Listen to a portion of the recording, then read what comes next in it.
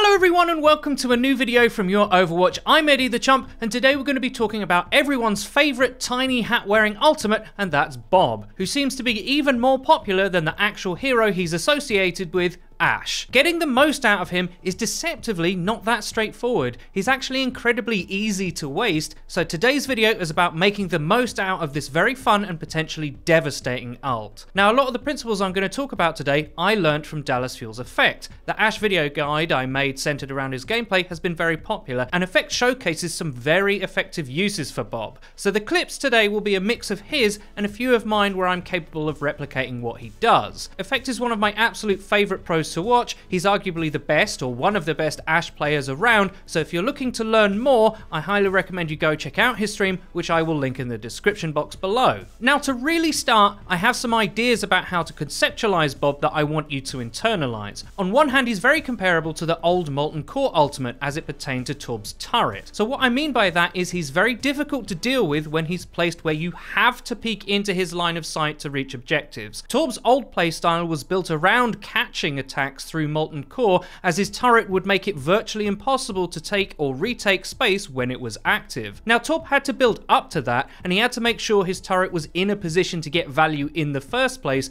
but Bob is much more fluid than that. You can place him pretty much anywhere you want and suddenly he's there. This means it's much easier to wrong foot opponents on the fly. So not only does he have the strengths of a turret, in that if you have to peek into him, you're going to have to take the requisite steps not to die, which usually means not being able to go where you actually want, and he can be placed behind you once you've committed, which a turret could never really do. The strength of that is underappreciated, and if you time it right, stuff him against the right geometry, he can be easy value for days. This works really well on maps like Volskaya or Hanamura B, as the point has plenty of places you can put him with relative certainty. Even if he doesn't get kills himself, he can funnel enemies into your teammates or your own line of sight. Creating this extra angle for yourself and your team allows you to control where the enemy can physically be, which is very relevant in modes where they actually have to be somewhere specific. To apply it to another game mode, stuffing Bob against a car in, say, Payload can get real value because he is essentially another tank for your team for a short period of time.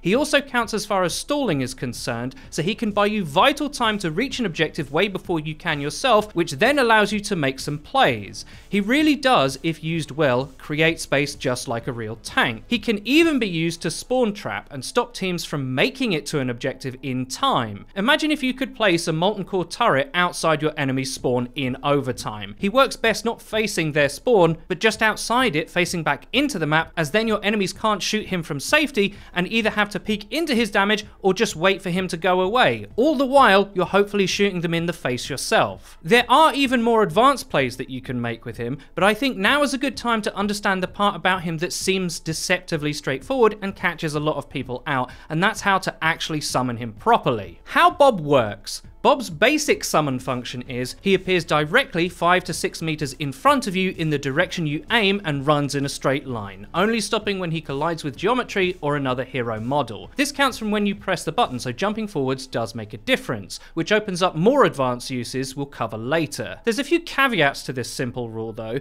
If your view is partially obstructed on one side or the other, he'll appear over the opposite shoulder, which is important to remember if you're trying to stuff him into a wall or an object that's too narrow, because he can sort of auto-correct sometimes and go too wide from where you wanted him to go, which is not ideal. He can also get stuck on door frames and the like if you misjudge this. Interestingly, he also, as soon as he lands, does a little hop jump and comes off the ground again. This has quite a long range actually, it's roughly 10 meters. This is useful to know because as soon as you understand that, you can make him jump over gaps instead of falling into them, which although often hilarious, is not what you want. What you want to do is be far enough back from a ledge so that he'll land on its edge and jump again, flying over a gap that you yourself would be able to make, for instance.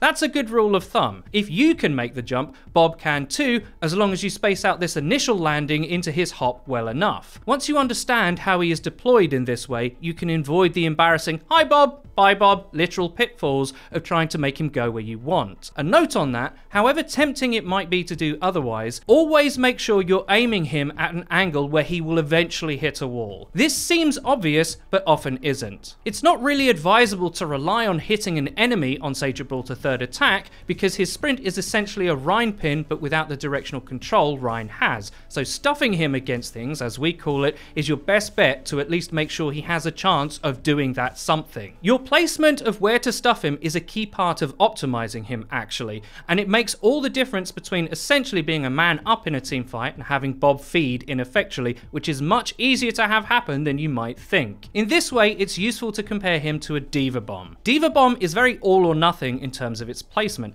The cuter you are in where you put it, the more likely it is to get kills. And by cute I mean, if you just fire it into the air directly at a team out in the open, it's not that hard for them to avoid by kiting away or by using shielding. It gets really dangerous when it's placed where kiting isn't easy and there isn't geometry or shielding to protect people. Backlines all over the world get blown up by Diva if there's no cover for them to reach quickly and their tanks are too far away.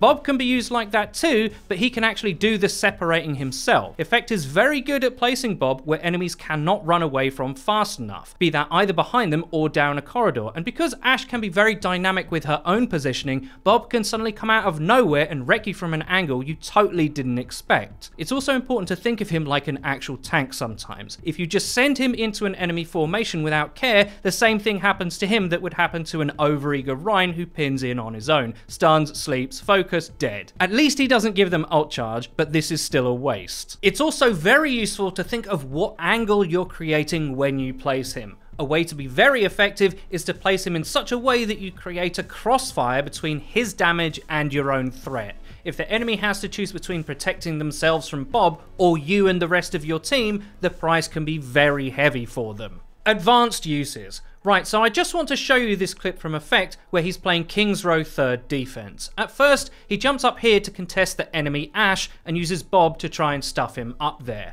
Now, he gets very lucky in that Bob actually hits the enemy Ashe and stops on this high ground. This is a horrible place for him to be for his opponents, and despite it being somewhat unintended, does show the power of putting Bob in places that are very hard for enemies to do anything about.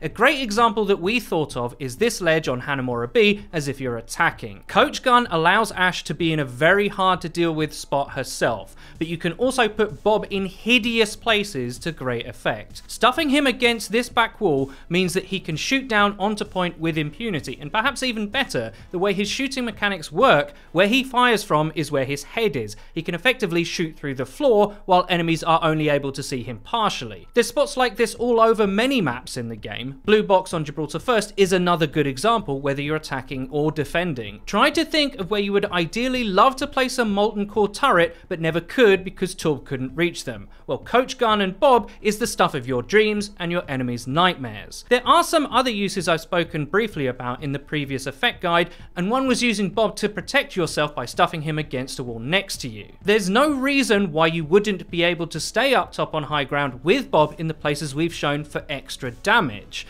Bob can also be used in close proximity to you or your team to shut down other ultimates that are looking to get value on your team, like a Genji Blade. Forcing a Genji to reflect during Blade is big time impact, and if you can clutch that out, you can end up the hero. It is largely dependent on having something to stuff him against close at hand, however, so do keep that in mind. In conclusion then, Bob is very capable of doing the something that Ashe demands of him, but you just have to take a little care of how and where you call upon him. He's very dexterous actually, just like Ashe herself, and remember, man advantage when trying to cap or push a payload home is a really big deal, providing you don't put Bob somewhere he can't see anything from. Like I said, think to yourself, where would I least like to be shot from if I were an enemy trying to contest on either side? That's Bob's home, his happy place. Send him there and you will be rewarded. I really hope you enjoyed the video. If you did, please don't forget to leave a rating. If you never want to miss another video of ours again, please click the bell icon next to the subscribe button on our channel to join the notification squad. You'll be in great company. And finally, please follow the Your Overwatch Twitter. It's where you can find updates about new videos and other cool stuff. I've been Eddie the Chump, and until next time,